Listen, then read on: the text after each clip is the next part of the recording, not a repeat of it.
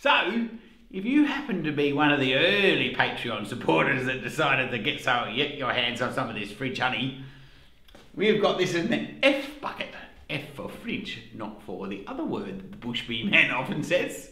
So we're going to have a little crack at packaging up your honey and putting it in these cute little jars and shipping it across the whole bloody planet to all sorts of people in Canada and where we got Canada or America or in little old Australia where we live. And where else do we go? Finland and is it Deutschland? No, what's that one called? Dutch, is it Deutsch? No.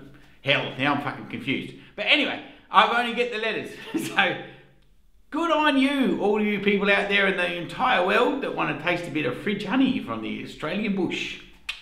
Get your lips around this shit. Oh, she's going.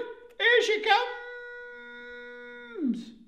Oh, it's like a big fat tongue. Look at that. Oh, here we go. There's some softer bits.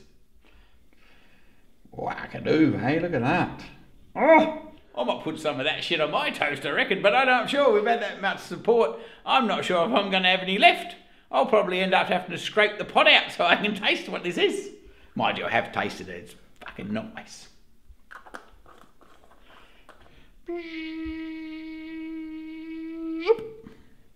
So if you're wondering why there's only small jars, because we're trying to stay true to label, not like certain other companies that pasteurising their honey.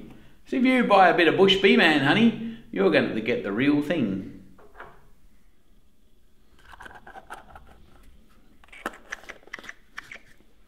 Now, if you happen to miss your opportunity to support us on the Patreon page to get a taste of this fridge honey, don't despair. There's another chance coming in this spring, we would hope, if they're not in all sorts of trouble. So stay tuned for your opportunity to get your hands on some of this rare fridge honey.